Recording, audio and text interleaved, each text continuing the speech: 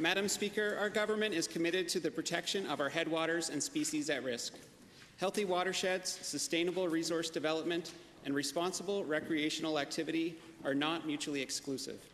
Planning for watershed health must always be a primary consideration. In making these complex decisions, we will take a thoughtful, measured, and respectful approach.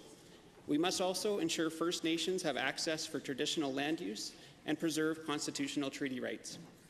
Our government's action to protect the Castle Wildland and Provincial Park in southwestern Alberta embodies these goals. Water security is a common denominator we simply cannot ignore. As author and naturalist Kevin Van Tighem articulates, water does not come from the river, it comes to the river. He observes that a river is a product of its watershed. It is the landscape that produces the water, which in turn determines water quantity, quality, and its rate of discharge. The constituency of Banff Cochrane contains one of the most significant watersheds for Western Canada. The water this landscape produces supports nearly 3 million people, including agricultural and industrial users. The landscape itself supports good local jobs through the tourism, television, and film industries.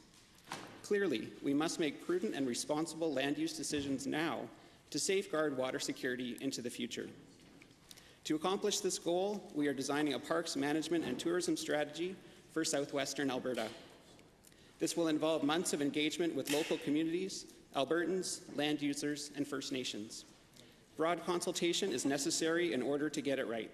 I'm proud to be part of a government that is taking its responsibility to the environment seriously. Thank you.